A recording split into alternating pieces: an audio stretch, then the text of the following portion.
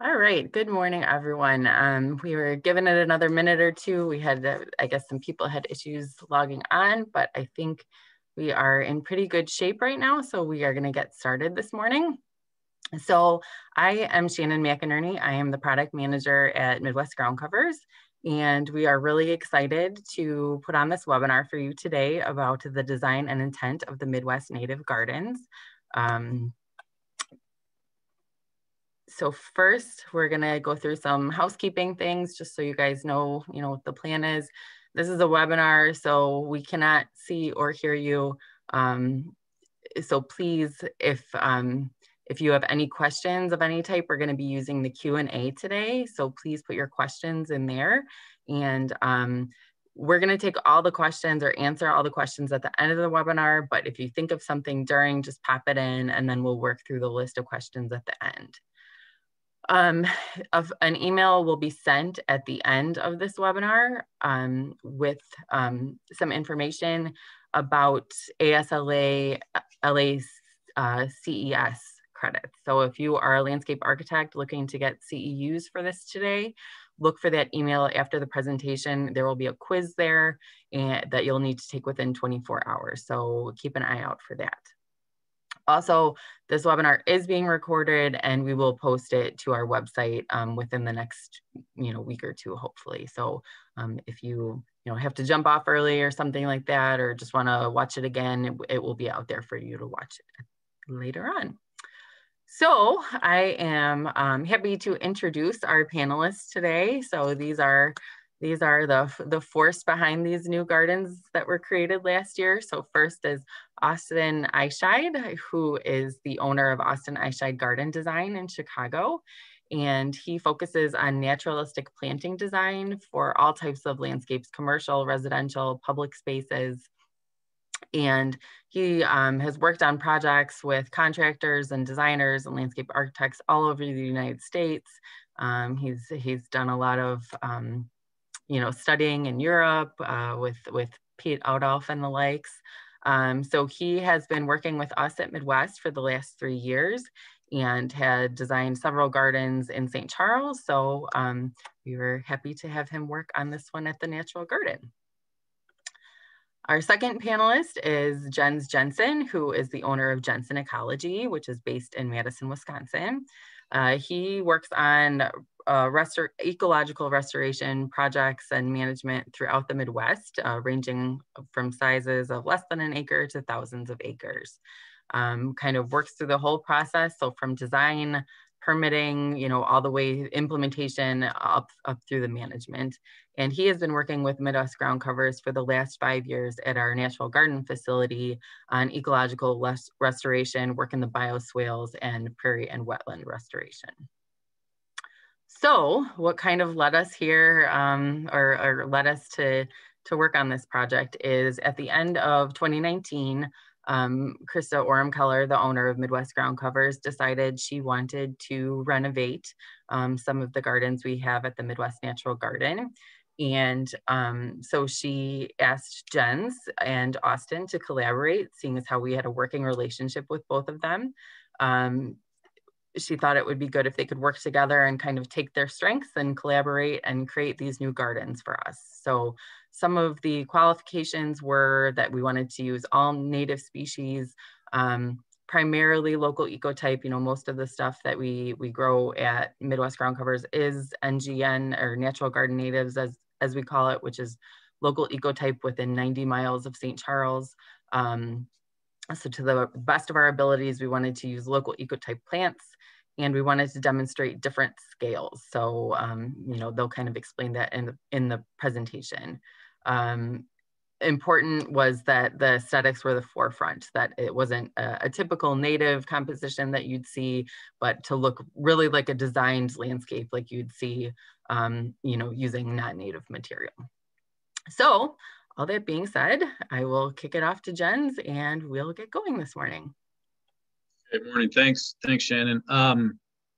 So why do we use native plants? I think this will be probably apparent to a lot of people on the webinar, just knowing kind of the audience, but just some basics here. Native plants are adapted to the local climate, so they're much more resilient and can can take on, adverse weather and changing climate conditions. They will reproduce on their own. So these are fertile species that will cross-pollinate and not necessarily cross-pollinate, but reproduce on their own, kind of fill in areas. So much more kind of long-lived landscapes typically. Now, obviously, like the look of those landscapes can change over time, which we'll get into more. Great for pollinators because they are native plants, and especially with a local ecotype, the local pollinators should be kind of familiar to them. And just, the overall diversity of the plant palette, which kind of ties into the resiliency of the landscape, is that, if a disease or a pest were to come through the landscape, they would be much more resilient to that because of the genetic diversity built in, similar to if you have, a street, just a bunch of ash trees on your street, emerald ash borer comes in, well, it takes out every tree, as opposed to having kind of a diverse palette of trees. There are lower maintenance typically. Now, they do require maintenance, and we don't like the impression that there's nothing to be done with these landscapes, but they are typically lower maintenance, less inputs, no fertilizer, typically not putting soil amendments or topsoil or things like that down, just adapting the plants to what soils you're working with.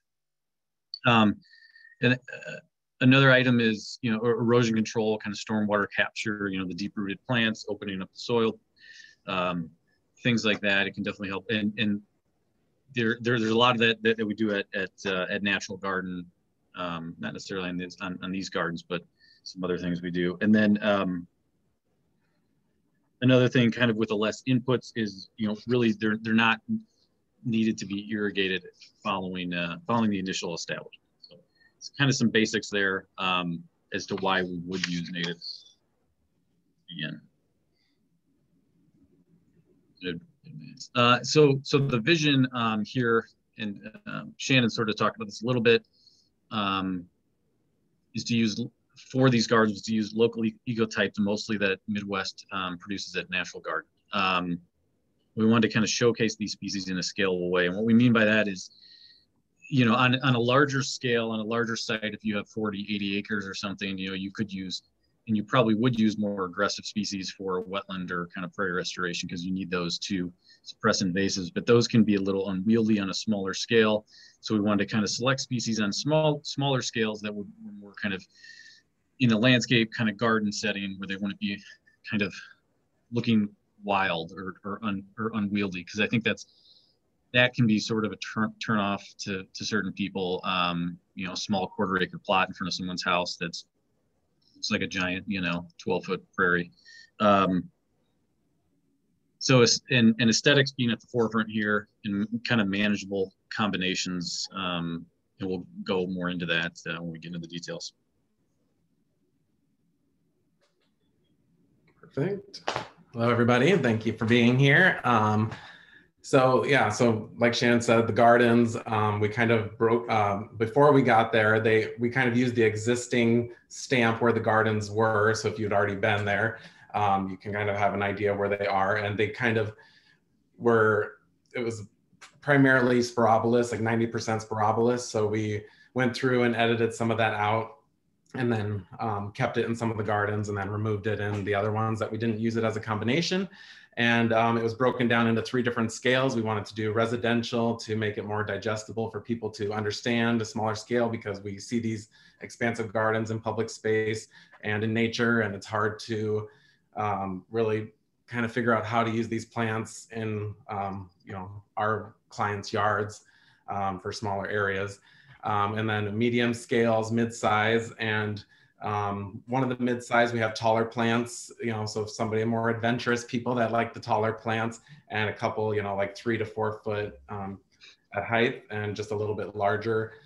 And the residential scale is a few hundred square feet, and the mid-size scale can be from like 1,000 to 2,000 square feet. And then the corporate campus is those larger campuses that landscape architects, contractors are designing, and you can use these stamps that we created and use them on a large scale.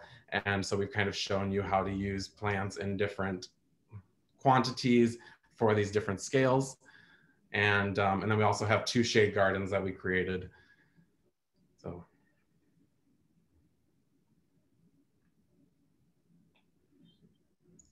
Some of the challenges and opportunities here, and I guess the first bullet point, kind of using all natives in landscape design, that was probably more of a challenge for Austin because he's not as used to it as I am, being more of a garden designer. I typically use all natives, so for me it was familiar, but I think kind of that working with him, and I'm more definitely an aesthetic driven process. But I think working with natives on the small scale and kind of considering composition is sort of tough because you want to get, at least me as kind of a restoration ecologist, you always sort of lean towards more and more diversity. But I mean, I think on a smaller scale, you really have to pare it down and think about groupings. And Austin was really good at kind of steering us back into that, and then thinking more about the scalability of it.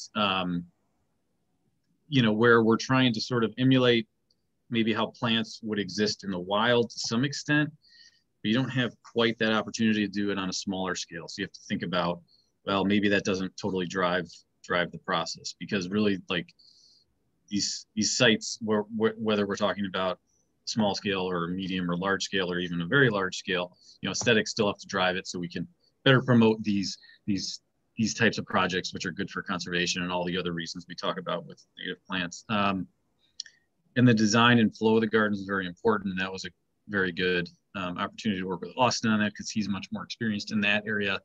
And so sort of we propose plant combinations, but then think about, well, how is that going to look together, and would those kind of, you know, would certain plants kind of crowd each other out, and kind of take all that into consideration.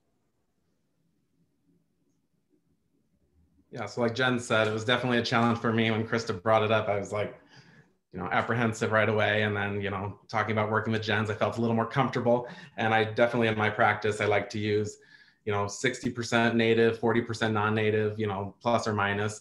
And I just think there's room for everybody. And I like to use plants that, you know, definitely are, you know, not going to be invasive. And, you know, there's plants out there, you know, European natives or Asian natives that are, you know, fulfill a purpose in the aesthetic of the design and kind of fill a niche and maybe a season that it's hard to find the, you know, the composition or the form that you're looking for to bloom maybe in the middle of the season or between, you know, two native plants. So it's kind of fills in those little blocks. So it's kind of my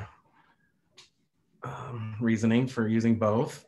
And then here, so, you know, we've both experienced a lot of nature and been out in the wild and prairies and different areas in the Midwest, since we're so lucky to be right in the middle of it and have such great natives to use. And so, you know, going out there and, for example, up here, the Baptisia macrophylla, those are such a beautiful individual specimen. And when you see them in the prairie, generally, they're kind of dotted throughout, and they're not just like in a big, thick mass like you would see the lower plant, the Monarda fistulosa, that kind of grows in a colony, and that's just like an expansive, you know, and kind of has these beautiful swaths going through a meadow or a prairie that you'll see in nature. So kind of using those techniques that you see in nature and doing it in your design is a great way to kind of emulate nature and know how to use that plant.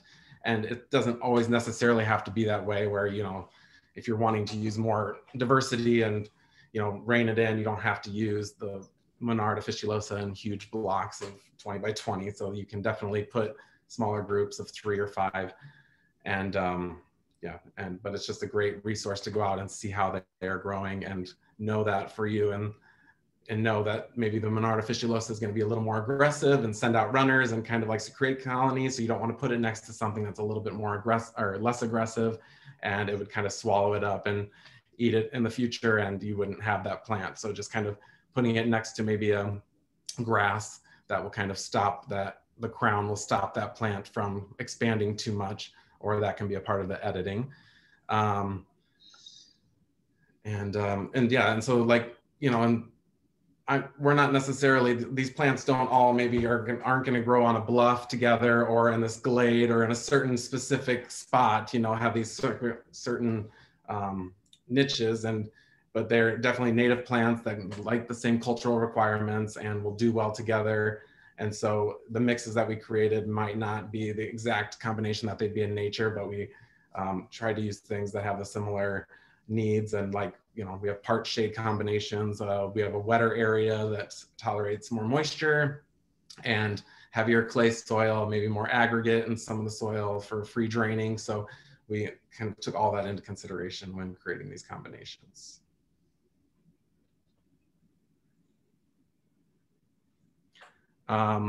So scaling up or down, like I previously mentioned, a lot of people see these gorgeous gardens at a lot of nurseries and these naturalistic style plantings. And it's just really hard to digest them and think about how can you narrow that in or make it bigger for larger space.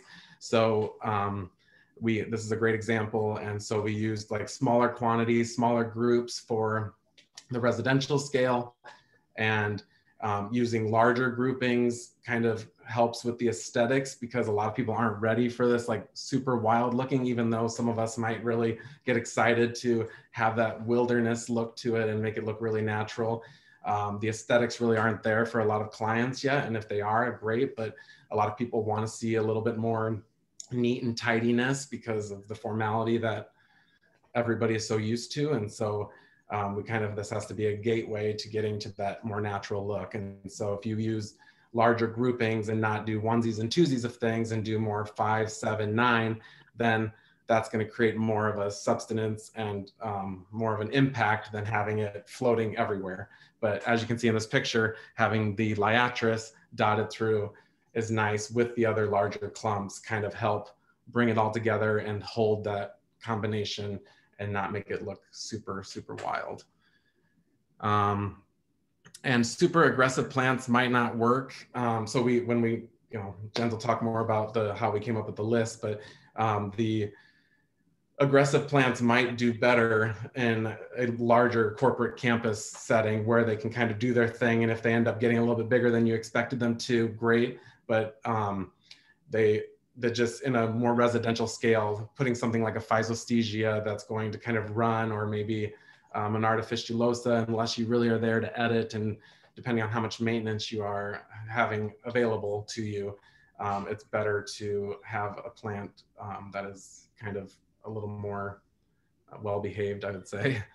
And if you do want to add those plants, like say like something that is a self-seeder and seeds quite a bit, add that later into the design, maybe in your second or third year, once all of the kind of ground cover layer and masses of plants that you have already in the design, once those have filled in and suppressed the weeds and filled in, you can start adding that stuff, and it won't be as aggressive if you add it later in the future, like coneflower, or maybe this Euphorbia correlata is a good option.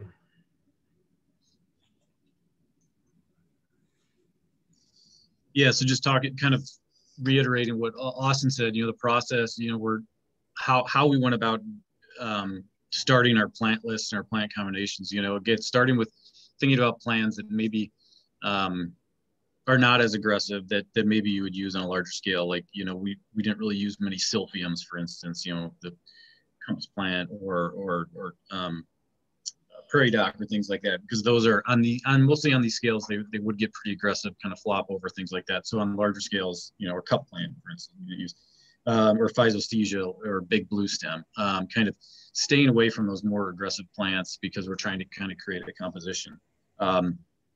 But the first steps were kind of Austin and I just sort of discussing plant combinations. We just threw ideas out there, and then we bounce ideas back and forth, like, oh, that might be a little more aggressive, or maybe it's not sandy enough for this site, or whatever. And then we would then once we kind of nailed down our compositions for all these combinations for all our different scales, we would then assign percentages, and then kind of consider the composition in the landscape. So for instance, a sedge or a shorter grass, like a June grass or something, maybe that was kind of a matrix planting, but then you had kind of punctuation within the landscape, would be like the liatris from the previous slide, or even Echinacea pallida. This slide here, you see Geum triflorum, prairie smoke, which is a very early season interest, usually kind of an edge plant. But then it sort of goes away, maybe June or something like that. You still see the basal leaves, but you want something to take its place. So maybe it's interplanted with Spirobolus. And and even shooting stars or decathlon to kind of give that early season interest. But then when it goes away, you have something to kind of take its place.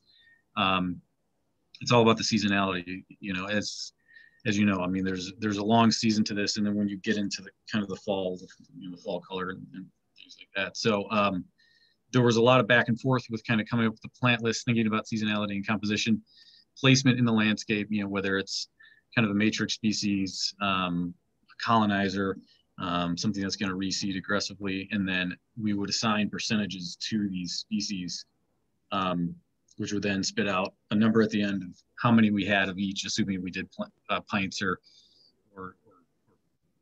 plugs or gallons, and then laid that out in the field. We can kind of go into that later, but that was kind of the initial process and kind of a lot of back and forth. And so not everything was really dialed in on paper. It was a lot of just creating the lists and kind of doing a lot of field adjustments. Here's two examples of some plants we talked about before that kind of go well together and are good in the landscape. You know, Echinacea pallida, the flower on the left, and then Sporobolus, prairie dropseed, familiar to these two, probably familiar to a lot of people. But again, you kind of have this height with not with the Echinacea with not a huge basal area where you could interplant that in amongst Sporobolus, where it kind of poke out above, and then when those seed heads kind of, or when it's done flowering, then you get the seed heads in their late summer or early fall of the Sporobolus, and you still have your winter and winter interest with the seed heads of the Echinacea, along with the color of Sporobolus as well. Yeah, and so this process that we did is a very unconventional kind of design process that you would typically see. You know, most designs you would have written down on a piece of paper, and then you'd have it drawn out, and you know, we would probably pass it back and forth. But we thought, since Jens lives in Madison, Wisconsin, and I live in Chicago, and we know our plants really well, we thought this would be a great chance to so like he said, we got an Excel spreadsheet, and we kind of had the 3 residential areas, 3 mid-sized gardens, 3 corporate campus, and then came up with those plant lists and kind of did it based on percentages and made sure that that seasonality was, and the composition was figured out for each group or plant community that we chose. And so, and you know, that seasonality definitely comes into play with the textures of the foliage, you know, different tones of green and blue and different grass textures. And the seed heads are really important, like the Agostiki, like that still is there through the fall and winter. And that structure is so prominent, and with a bed of grass surrounding it is just, that's all you really need in a garden. And it's beautiful, and people enjoy it, and people learn to enjoy it if you educate your clients on how, you know, the gardens work. I think it's really important to talk to them about the seed heads and, you know, the color of brown and how gorgeous the you know, winter tones are, and how that all works together to create seasonality. And then also how important ephemerals are. A lot of people forget about really early spring blooming perennials like GM triflorum. They even bloom before a lot of bulbs bloom. And so the ephemerals add a lot of amazing texture in the spring. It's like people are so excited to see something in the garden. So that fresh green basal foliage, and then it helps extend your season, adding that color. And so having those dotted through the landscape, you don't need to have the whole ground covered with ephemerals, but if you, I mean, if you did, that'd be great. But if you want to just add, say, even 5 Mertensia dotted throughout, and then you know, putting them in a special location next to a warm season grass, such as like little blue stem, Schizocurium, Scoparium, you know, grasses that come up a little bit later, might not come up till June, having something there to have interest and kind of detract from the grass that hasn't come up yet is a great way to add that, you know, extra dimension, extra layer to the landscape that your clients will really appreciate. And so, you know, Dodecatheon and Sporobolus is a gorgeous combination. Jens talked about that he loves, and, you know, those big tussets of, you know, that you see in the spring of the burned down or the cut back Sporobolus, and then having that new green hair emerge from the plant and then having those cute little shooting stars popping up through that is a special moment in the garden. And then I have a few examples on the next slide. That's the shooting star I was talking about. So, you know, it's more, you know, of a woodland species, but if you have it in your prairies and it gets covered up later, you know, it has, you know, it works in those full sun situations as long as it gets some, you know, shade from the other plants after. And then the mertensia is really a magical plant. I don't know if you've ever had the opportunity to grow it, but it literally just pops out of nowhere, and the new fresh leaves are like a purple raspberry color. And then they just like, all of a sudden it's 18 inches tall the next morning when you wake up, and then the buds are there. And the buds are kind of a, you know, soft pink fuchsia color.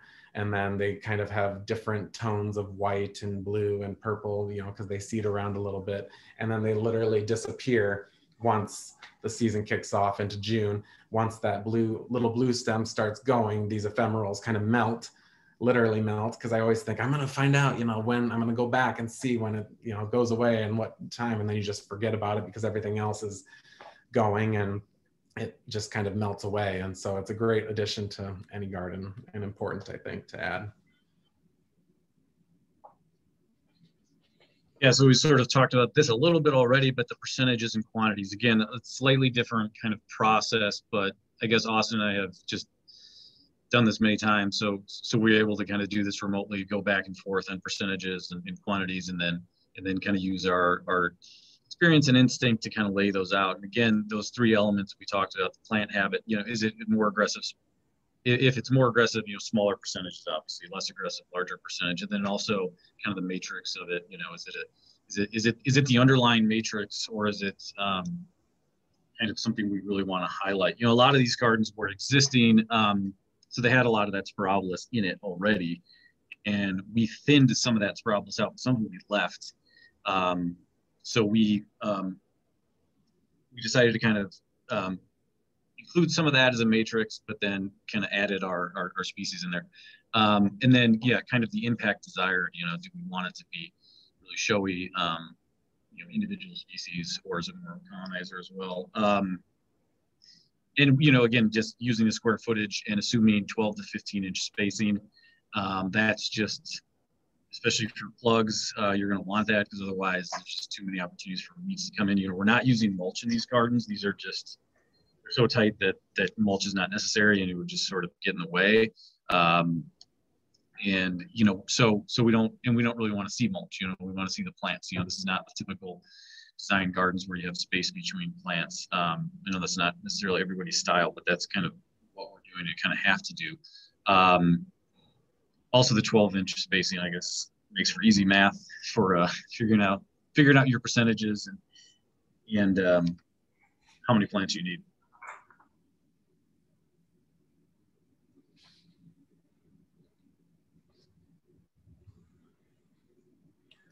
Yeah, so, and then kind of talking about the different categories that we placed the plants in when we were trying to make sure that we selected kind of from each group to have the right composition and flow. And I just want to make a note that, you know, when you're creating these percentages, depending on your availability of the plant material, and, you know, Midwest Natural Garden natives, they come from plugs, you know, they have the landscape plugs to a pint size, you know, 10 trays of pint size and gallons. So, you know, depending if your plant is, you know, more of a plug versus a gallon, you're going to need more plants for plugs, you know, depending on how fast that grows. So if you know, had 2% of Baptisia in your garden, you're going to want to add a few more in plugs than you would typically do, because you want them to be, you know, because they're very slower growing, and you want to make sure that they come up in your composition. And so they're kind of broken up into these different groups. I do like individual plants. So this is something that has kind of got a presence, and it's kind of a standout and kind of a seasonal like firework that comes off and kind of just adds that little bit of touch, like a liatris, agastache, yeah, a lot of people say it in different ways, but that's a great one. It's got a beautiful kind of candelabra form. And then the Baptisia leucantha has got the beautiful flowering stems. spires. And so that's a nice vertical form going through the garden. And then the next one we talk about is a block or group planting, which is more of a mass. So like the Monarda fistulosa, that's in large colonies, larger groups, like groups of 15, 7, 9, 15. And these are plants that kind of have more of a colony cultural habit, that they, kind of have rhizomes. They grow like pycnanthemum, kind of does the same thing. They all knit together. So that's a great plant to use for a group or a mass planting, and you probably wouldn't want to use them too much as an individual plant. And then the matrix is, so most of these plantings, I would say like 75% of the plantings are matrix plantings. And that means that they, we put all the block and the individual in, and then any of the empty space in between, which about 60% of the planting area is going to be the mix of grasses, either like one species or multiple species of grasses. So like some examples, Sporobolus heterolepis, the Schizocurium, and Bouteloua, Curtipendula, and Carex rosea were our main matrixes that we used in the plantings. And that's a great ground cover layer. And so you have all these beautiful seasonal plants that are blooming in the masses and individuals, and then having this tapestry of grasses running through and connecting everything together, I think is really important. And I love that look, because the softness of the seed heads and the texture and the flowing of the grasses in the wind kind of give you that quiet space in between the blocks of Monarda, and kind of elevate and make the individual plants like Agastache glow when they're surrounded by grasses that aren't really competing for the attention, you might say. And then a scatter plant is similar to an individual plant, but they're more, on a design, I'll just say, oh, I have a scatter plant of Monarda punctata, which we have pictures of in the coming slides. And this is something that you would kind of dot around, and it's just kind of a little sprinkle plant that you pop around. It doesn't really take up a ton of space, or they just sprinkle around, and you can kind of throw them a little bit everywhere and put them with something that you think it'll be a nice accent with. So we'll go over a few combinations that we created. So this is a residential planting scale that we did. This is a part shade to sun combination. And the matrix that we used here, the main ground cover layer, was Carex rosea. So we've got that ground cover in the spring because it stays semi-evergreen and doesn't really need cut back necessarily until later, once everything fills in. And so that kind of suppresses a lot of the weeds in the spring. And then we've got the groups of Yerbia macrophylla. So you can see in the background, the aster, and we have those in groups of like 7 and 9, because those are another kind of colony plant that kind of grow better together in groups. And then the Lobelia syphilitica we have for those beautiful spires that come up later in the season. And the Carex muscingumensis is the palm sedge. And I love the texture of that. So it's just a little bit larger grass. And we have that kind of drifting through between the blocks of the perennials. And then the individual scatter plants that we have kind of dotted through are the Mertensia virginica, which is the ephemeral that I talked about. And so that's for our early season color. And then Allium cernum. And so those, little balls of allium blooming in the summer, popping up through the Carex rosea is just a nice delicate touch and add an extra layer to the garden. And the Zizia aurea is a beautiful spring umbellifer. And so having all these different forms is really important when you're thinking of these compositions. So we have the umbellifer, which is the flat top of the Zizia aurea. We've got the spire of the Lobelia, and then we've got kind of the moundy, roundy of the Yerbia aster. And so that kind of is one of our combinations. Yeah, so moving on to the mid-size combinations, these are a little larger gardens, and then also on the mid-size we went with maybe also a little bit taller species, maybe plants that are a little more on the aggressive side, or kind of more like, quote unquote, as Austin said, adventurous. Some of which would be the Vernonia, which is not really shown in this photo, but the ironweed, which can get very tall, but it's very interesting kind of individual plants that can be in groups. And then the scatter plants, the Parthenium.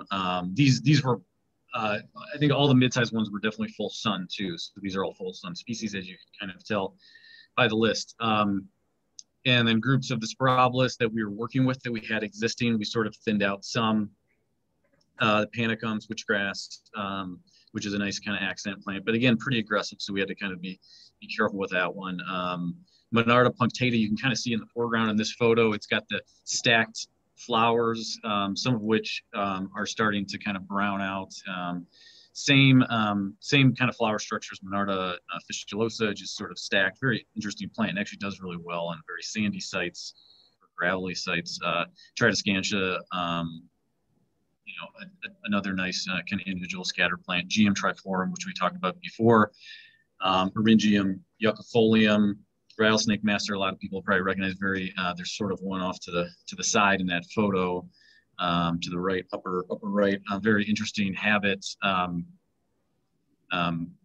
So again, these I would say we're getting more towards the mid scale is definitely much different than the residential scale. It's more of a wilder, I guess, look, but still controlled, I guess, to some extent.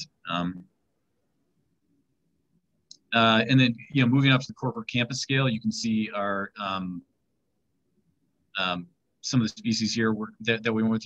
We had Eurybia, like Astromacrophylla, used to be Astromacrophylla. You can see in the foreground here, a nice late blooming flower, but also has the basal leaf is very interesting. It takes up a lot of space and has large leaves, according to like the name says.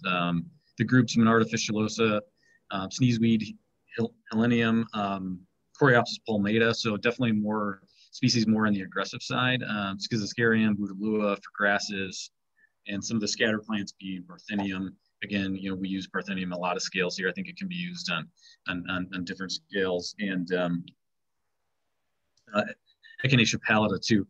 We also did we had one area that one of our quote unquote corporate campus scale was pretty wet. So we actually put in some Angelica, which is kind of an interesting plant to use in a landscape setting like this. And it came up, I mean, it didn't really show itself yet this year, but I mean, we didn't get the big seed head on it as much, but I think this year it'll be a very interesting addition to a combination like this. Not a plant that's typically used in a setting like this, I don't think, but really an interesting plant when you see it in the landscape, when you see it in floodplains or fens.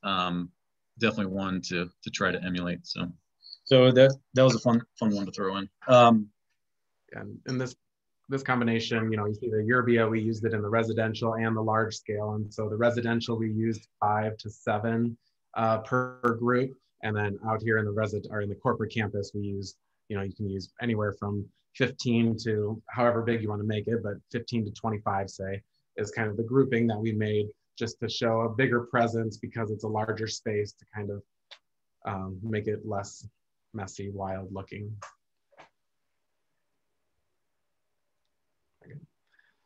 Yeah, so just talk about, when we started laying out. So of course, all of my gardens, I'm on site to lay out because they're all hand drawn and there's always field adjustments, we call them. And it's important to be on site to be able to, because we know the plants, we created this masterpiece, art piece that we want to, it to be successful. And so we know the competition and the way the plants work together. And so I can't imagine how hard it would be for somebody else to lay it out if they aren't familiar with the style. And so I just kind of wanted to talk about, we lay out, there's kind of a path that I use to lay out the garden. So like when Jensen and I were both there and we were starting on a new like residential scale garden, it's important for me, I think, to lay out the individual plants first. So the ones that are maybe like a panicum, you're going to have that kind of dotted throughout, or the agastache or baptisia, having those laid out first to kind of anchor the planting is important, is the first layer that I would do. And then start adding in the masses or the groups next. So then you start putting in the larger group plantings. And then after that, then kind of sprinkling those scatter plants around is the third layout that we would do. And so we would sit there, we would talk about, oh, this is gonna, this Monarda punctata is gonna look great coming out of the Sporobolus. And so we would kind of scatter those throughout and some of the empty spaces. And then lastly, then you put in the matrix grass that you chose, and it's not always a grass, but mostly it's usually a grass with the matrix. And so you take that matrix, and then any of the spaces that are left over, that's when you start filling in with all the grasses that you have. So that's kind of my layout, or the way we laid out the gardens.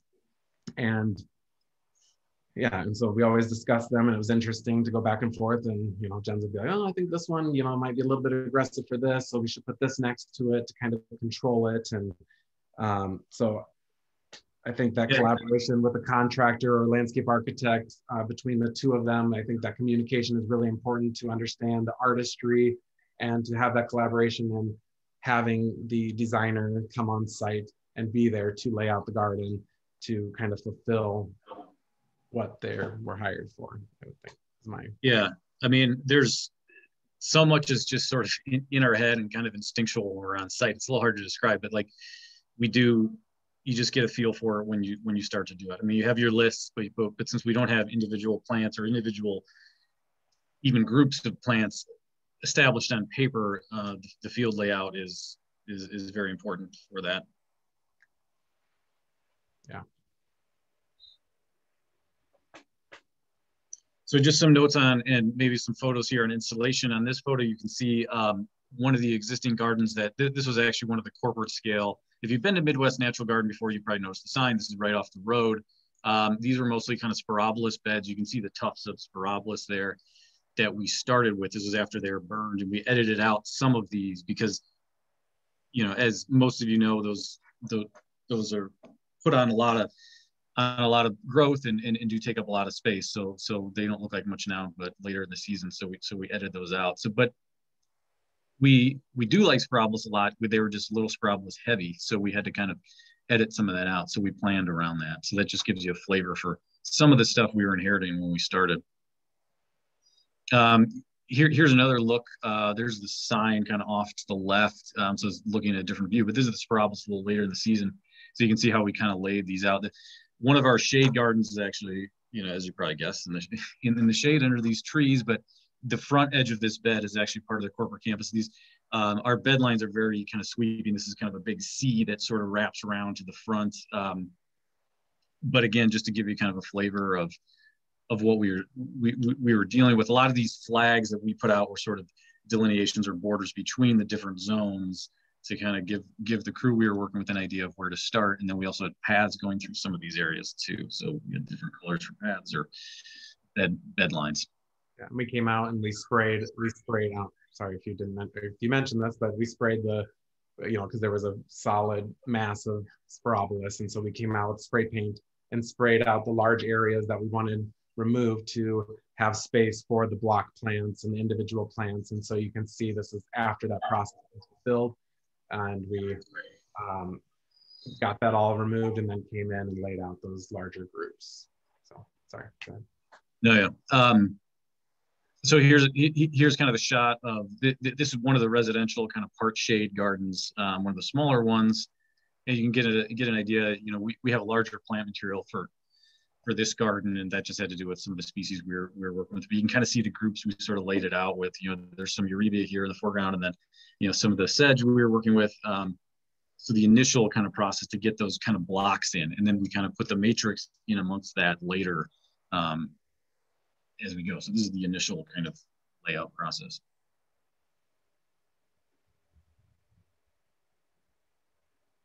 And yeah, just another shot of, obviously we're at Midwest, we have a lot of plants at our disposal here. So, I mean, the plants were just there. So it was pretty easy to get them over, and then worked with the crew and used augers, just these gas power augers, which are definitely the tool you want to use. 2-inch bit for plugs, and a larger, like 4-inch bit for pints or up to a gallon. You can kind of make a bigger hole, but you sort of lay them out and they just pretty fast process. And again, you're not using mulch. You're not having to go back and mulch later.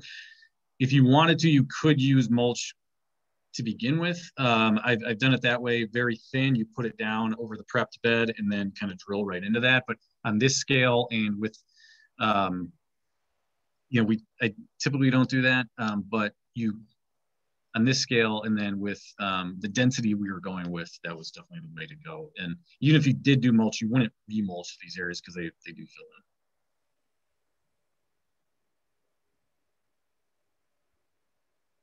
So collaboration in action, right? Awesome.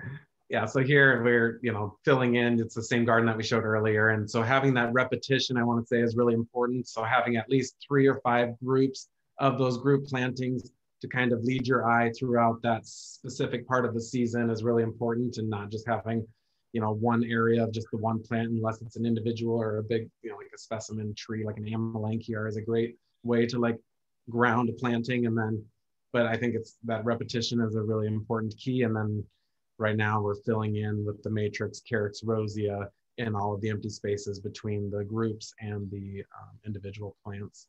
And the maintenance here is really, there's a in-house maintenance staff for all of the Midwest gardens. And then Enrique, the manager at Natural Garden Natives, does a lot of the maintenance here and is very well trained, knows his plants really well. So that, we couldn't ask for a better garden stewardship in these gardens. Mm-hmm. And there's roughly about, between all of the 11 gardens, there's around 10 or 11,000 plants that we used.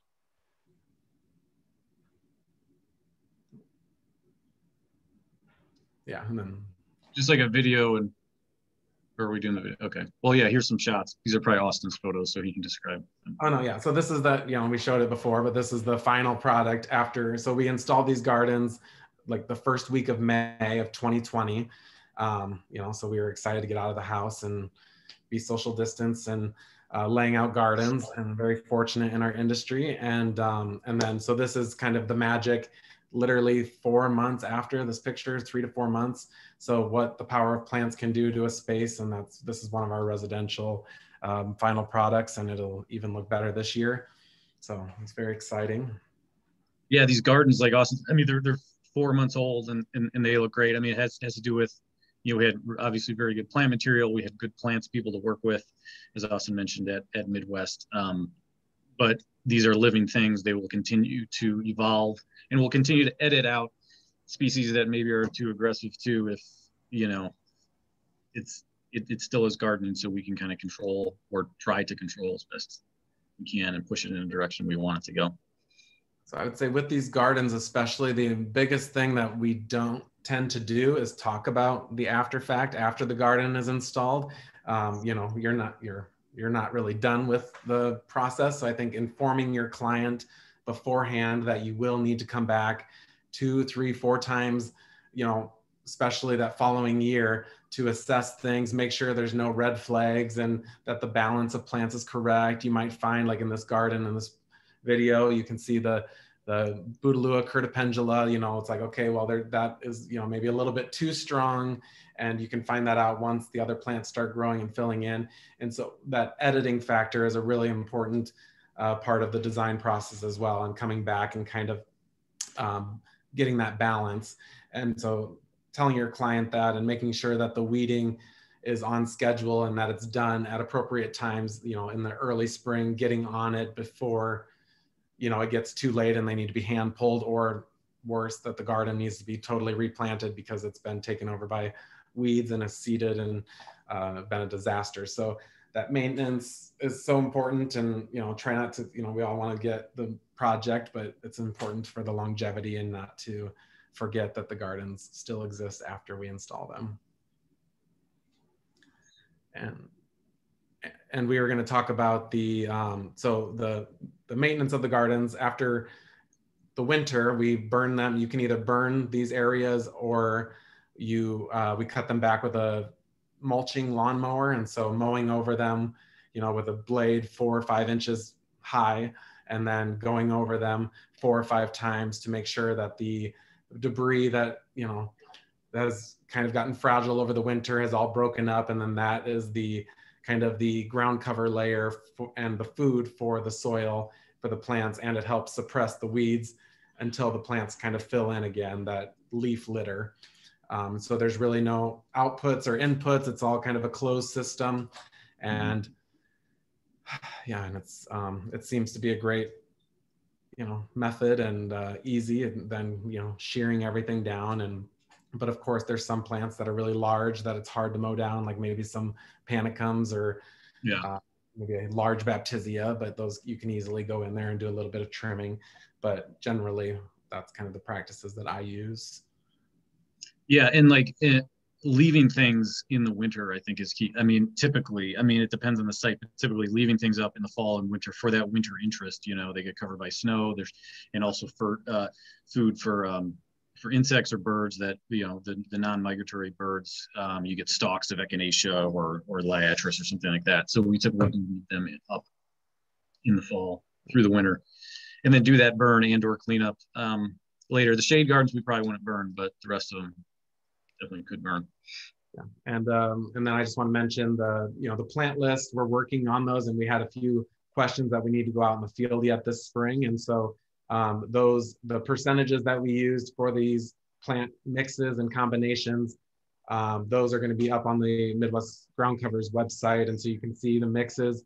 And like I said, you don't have to do, it's a great resource. So if you come and see the gardens, it's great to kind of maybe pick from 2 different combinations and make your own combination, or you can select the combination that we created and use the exact percentage for the square footage that you need, and have them delivered and lay them out the way you want to lay them out. I think that it's just a great resource to go and see these plants in action, how we group them, what they're doing in the ground, instead of reading it out of a book. I think is really how I learn, is being in the garden, growing, revisiting gardens, seeing nature, and just loving plants.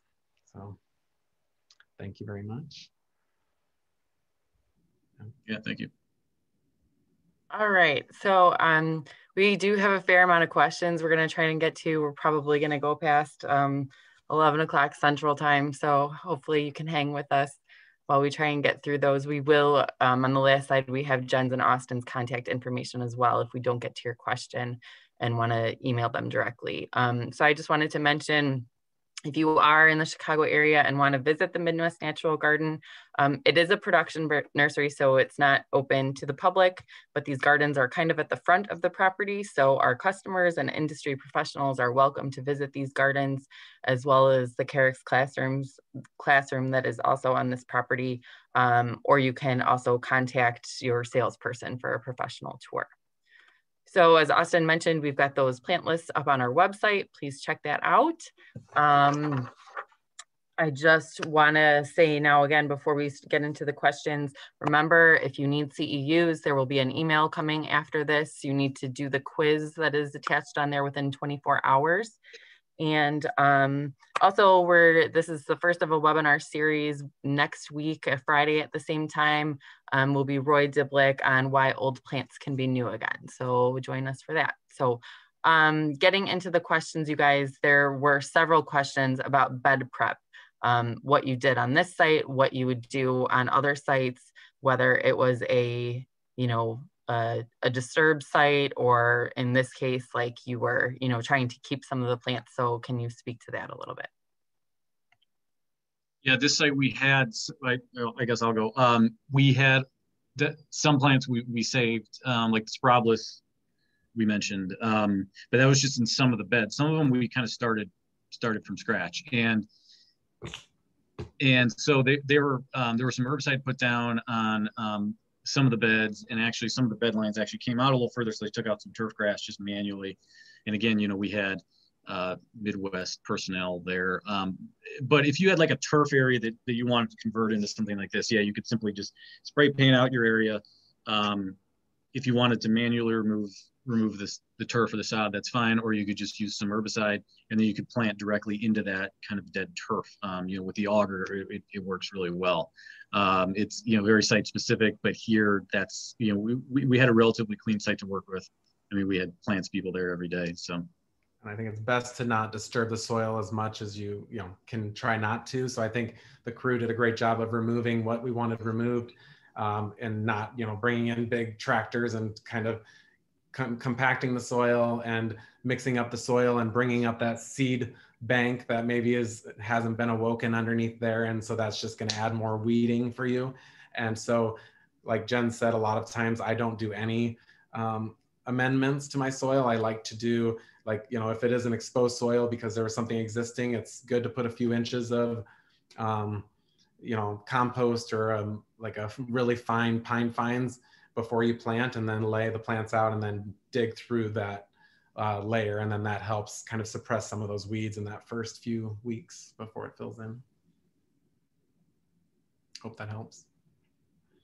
All right, so then at the beginning, we also had a couple questions about Monarda, Austin. So does Monarda fistulosa spread fast like other Monardas, or does it clump? And what about Monarda bradburyana? So I love Monarda bradburyana. I'm obsessed with it. And I think it's just like a special, it blooms earlier in the season. It's a spring bloomer, and other typical Monardas are summer bloomers. So Monarda, and it's a little bit, smaller, mildew resistant, and likes dry sun. And so that's just a great plant to add into, especially residential. It's perfect for residential. And I think Monarda fistulosa probably lends itself more to corporate campus or mid-sized gardens, and Monarda bradburyana is more residential. And like I said, it just has that different time of year. It's more of a spring flowering plant. And yeah, I would say fistulosa is maybe a little more aggressive than a lot of the cultivars. Like I like to use raspberry wine and Claire Grace, but I think like the fistulosa seeds around and runs. So it's just a very tough plant. So if you have the maintenance there, and or if you have a really large space, that's a great use for it. But some of the other ones are a little bit slower to spread. And some of the cultivars also provide longer blooming season as well. And that's why I like to use them, and the colors. All right, we have several questions about mowing, the timing on the mowing, and also how this affects, pollinators that are overwintering in the plants. Yeah, I mean, how it affects pollinators is going to be very specific to the species of pollinators you may have. If you have certain species like Carter blue butterfly, which I deal a lot with. I mean, in Illinois, it's not that common, but in Wisconsin, we have very specific protocol and timing we deal with.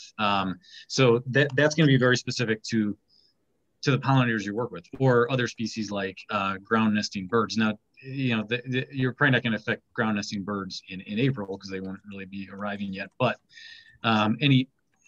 hopefully, you take those things into account. So it's going to be very specific to those species. But in terms of mowing early in the spring, I mean, for burning, we like to say we burn anytime between November and April when there's not snow on the ground, so whenever we can fit it in, but still taking into account other species, other pollinators, and catering to that. Leaving some refugia. If you have a big enough site, sometimes you like to leave some refugia. That's not really on a garden scale. It's kind of larger, multiple acre scale. But yeah, that's going to be site specific. And I think I like to, like with my residential gardens, I always tell my clients that do it themselves, or whoever does it. It's usually late February, early March. It all depends if there's snow cover, but it's usually like a dry, crisp day. It doesn't have to be exactly, but the ground is still frozen. So when you're mowing over the gardens, you're not, hurting anything or compacting the soil. So that kind of dry, crisp air kind of, so the plants aren't like damp and wet. So you want the plants to kind of be dried out, the spent foliage, and then so it mulches up nice. And what was the other part I wanted to mention? Yeah, I think that was it. Did we get everything for that one? Yeah, the timing. All right, we've also had a few questions about, I guess, in the chemical realm. So I would say probably in this project, we did not use chemical control. I don't remember, so you guys should answer that. Did we use chemical control? Do you guys use it on your own? What about pre-emergence? Can you talk about that? I don't think there was chemicals used on this. But like Jen said, in my gardens, I typically for, time and money, we generally will spray once, spray the grass with some form of Roundup. And I know nobody likes to hear that, but if you do one spraying of a diluted Roundup and you don't use it again, and so it's just important to kill the turf, and that actually is kind of protecting the soil and the aggregates of the soil. And then you can drill right into that, and that kind of helps suppress the weeds, that dead grass layer. And that's kind of my process.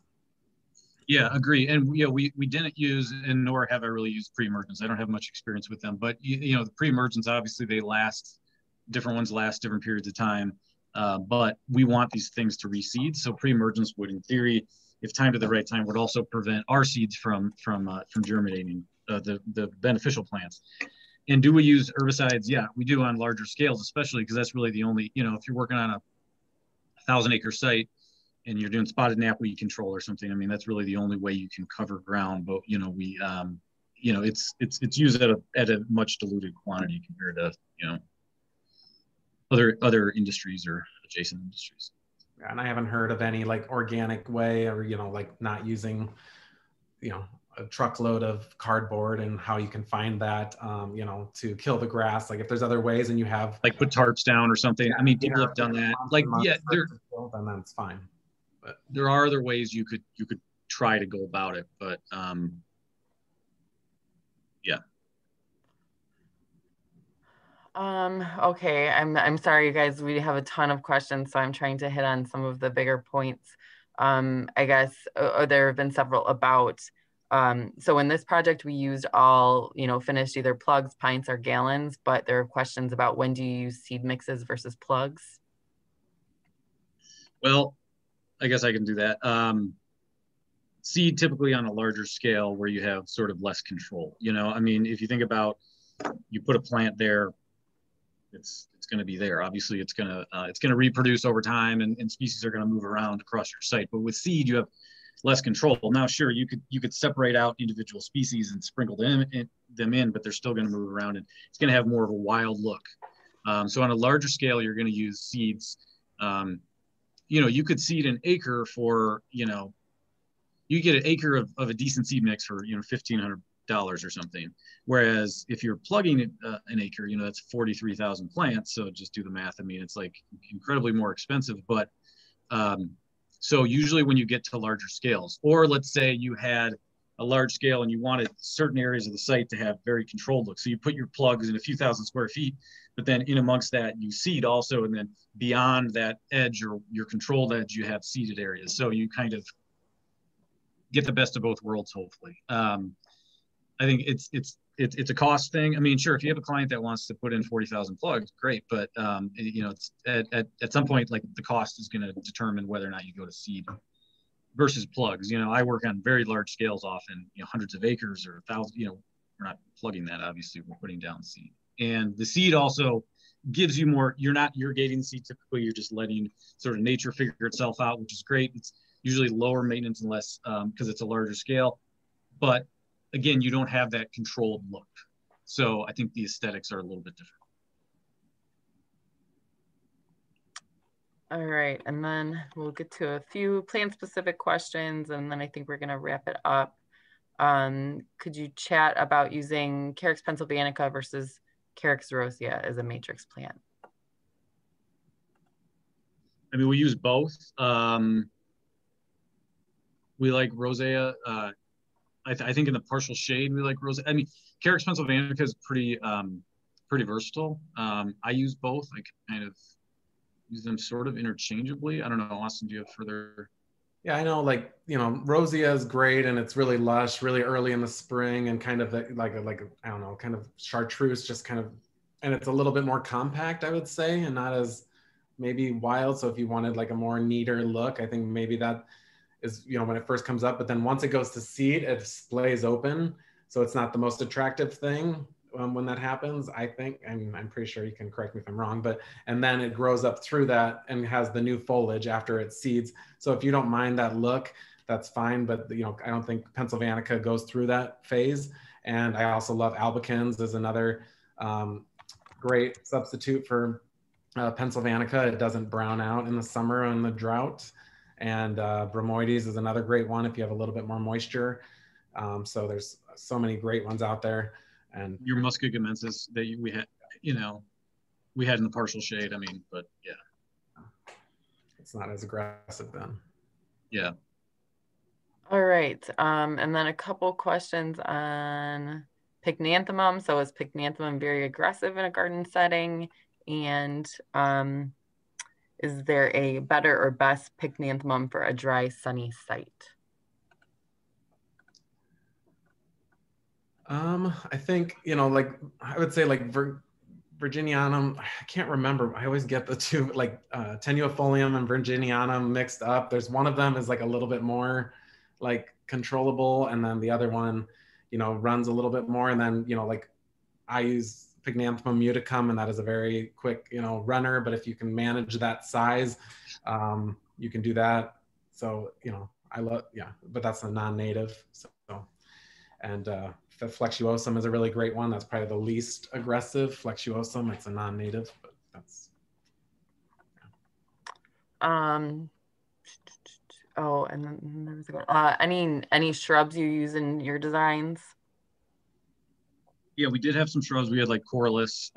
We had Ceanothus, New Jersey tea, and we use occasionally we use Rus or Lindera. Some viburnums here or there. It's more like a woodland, Trilobum maybe, or black haw or something like that.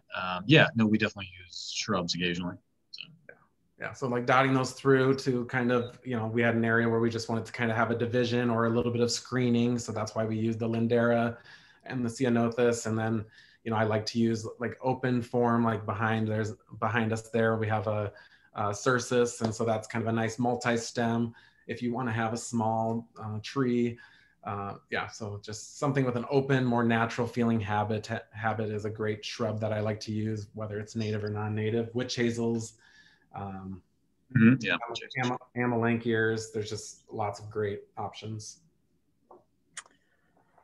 Okay, a couple questions about deer and rabbits. So can you, I think in natives in general, but also in this garden, any issues with that? Yeah, I mean, deer browse can always be an issue. In my mind, like, yeah, the rabbits are going to browse your shrubs pretty heavy. Typically, deer browse is tough. I mean, you can use like a plant skid, like a blood meal to try to keep them off. I think if you have a large enough site, hopefully there's enough other things to eat where they don't just, destroy everything. But, I mean, like, for instance, like deer eat a lot of native orchids. So if you're out looking for orchids, I mean, they eat those. So if there's just a lot of heavy deer density in your area, that just might be something you have to kind of deal with and try to be creative and get some coyotes. Get some coyotes, yeah.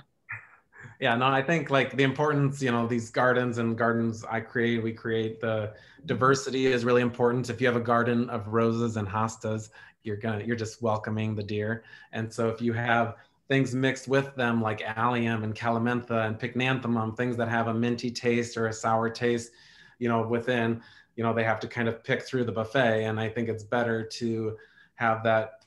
And I haven't really had any issues with either one of these in any of my gardens. And it could be where they're sited, but I think if you have that diversity, it's, they're maybe more likely to go to your neighbor that has, a palette of lettuce. Yeah, exactly. Yeah, the diversity, I mean, they're not going to necessarily like everything. So they're not just going to go through and pick. They're just going to go after those hostas and roses. So yeah, send them to your neighbors who have the hostas and the roses. All right, and then I think we're gonna do this as the last question. Like I said, I'm sorry, we got so many questions. I apologize for not getting to all of them, but please, if you have specific questions for Austin and Jen's, you have their emails there, so please contact them and they'd be happy to chat with you. So last question we're gonna do is, would you say the gardens you've created are lower maintenance than a typical landscape, or do they have higher maintenance requirements? I guess lower, but the more kind of specialized knowledge to maintain. I mean, there still is maintenance, and I think there still is that editing and kind of controlling of the landscape, and that you would do on any site or any kind of garden. But I